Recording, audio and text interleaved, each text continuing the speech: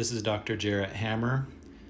Now I'm going to show you how to sign in and get your FreeStyle Libre 3 app set up. As you can see in the bottom, you either can hit the sign in button or the get started now. If you already have an account with FreeStyle, you hit the sign in. If not, you hit get started. I just signed in with my username and password, and then terms of use come up. I hit accept. This is a privacy notice saying that this information is available to be viewed if you want it to be viewed by others. You hit accept. This is if you want to allow Abbott to use your information for research. If you're okay with that, you hit opt in. If not, you hit decline. And this is also saying that you're okay with HIPAA laws that are available if you share this information with your physician. I agree. This is telling you that if you get a high or a low warning, you are okay with letting it warn you, and that you're also okay with letting it run in the background. You hit next. Country is United States. Milligrams per deciliter is correct. Most people won't be evaluating their servings and their grams of carbohydrate, but I will just do 1 serving is 10 grams. Now I can get started. Keep your phone within range of your sensor to receive glucose readings every minute. Your phone must have a Bluetooth connection with your sensor, so you have to make sure your Bluetooth is on. We're going to go through this later.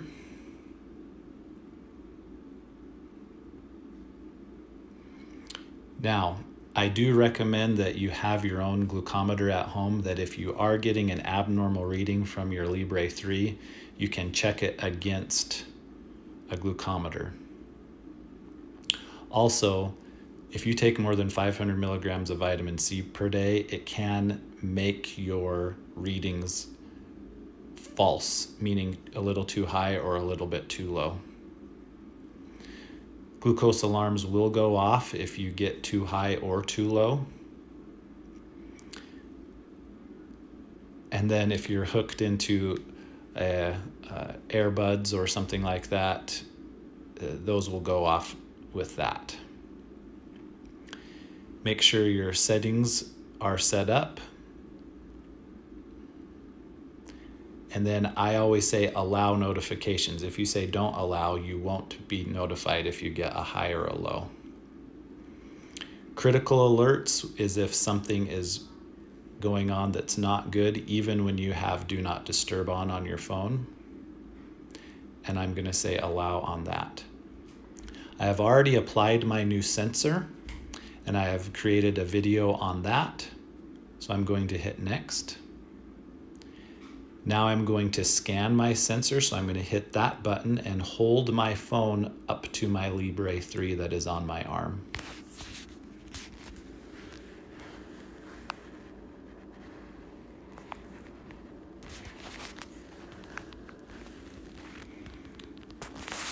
And it says check. Again, it's reminding me about the vitamin C. I see okay. Now it'll say sensor ready in 60 minutes while it calibrates. Okay, now things have been calibrated, and you can see I've got a little bit of time of where my blood sugar has been measured. It actually started a little bit high because while things were getting calibrated, I ate a sandwich so I could show you what my blood sugar would do. So it was up around 160, and then it dropped down, and for the rest of the day I stayed around 100 to 120. If you can see where the date is, just right below the date, you can see a little box with the number 2. That's where I made a note about what I ate for dinner. Up in the top left corner, we're going to go there and click on those 3 bars. Home is where our current blood sugar readings are. Logbook is the different notes that we have made. Alarms, I'm going to go to there. This is where we set our glucose alarms. You can turn those on and off and adjust those how you would like. I like this one, signal loss alarm. If your phone goes away and it cannot no longer communicate via Bluetooth, it will give you an alarm to remind you, hey, you're not near your phone and it's not going to give you readings. I'm going to go back. There's daily patterns. That is helpful after you've been using the glucose monitor at least a week or two. Time in range will give you an idea of where you are with your ranges. I'm going to actually go to the next one, low glucose events. This tells you how many times you've had low glucose. Average glucose. This is really good because it tells you where you've been for the past few days. This percent GMI, that's after the daily graph. Actually, let's go to the daily graph. This is where you can cycle through days and you can see where your blood sugars have been for the past few days. As you can see on the 22nd, I had one carbohydrate-rich meal with an abrupt spike and then a quick return to normal glycemia. The percent GMI, after you've worn this for many days, it will actually give you an estimate that is similar to your A1C. Let's go to sensor usage. I really like this.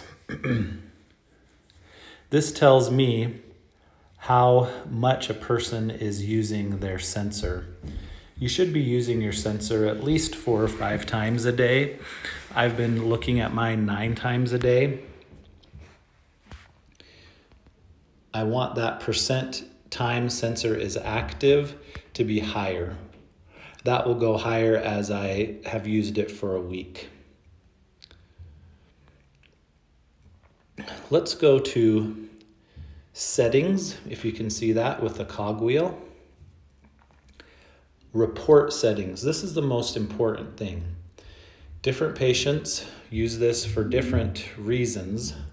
And you can set your high and lows. I like keeping the low at 70. I don't like to go higher than that. And then the default on the high was all the way at 180.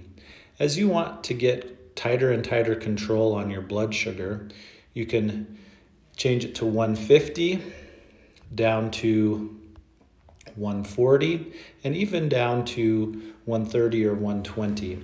Now, for most people, they aren't going to want to get alarms if their blood sugar goes over 120, but they might want to know if it goes over 140. So I'm going to save it like that.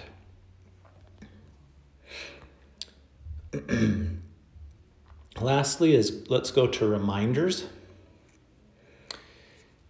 There's reminders that you can set that it will alarm on your phone to actually look at your Libre 3. So you can set a timer where it'll actually start checking down, and you can adjust that, say, hey, in 2 hours I want to see what happens. Or you can say, I'm going to set myself a reminder. Also, I'll hit add reminder, and I'll say, okay, every day at 8 a.m. when I wake up, I'm going to set a reminder that I need to remember to look at my Libre 3. I'm going to hit repeating as yes. We're going to hit every day, and then we're going to hit done. Now, I'm going to have a reminder that tells me to check my Libre 3 every morning at 8 a.m.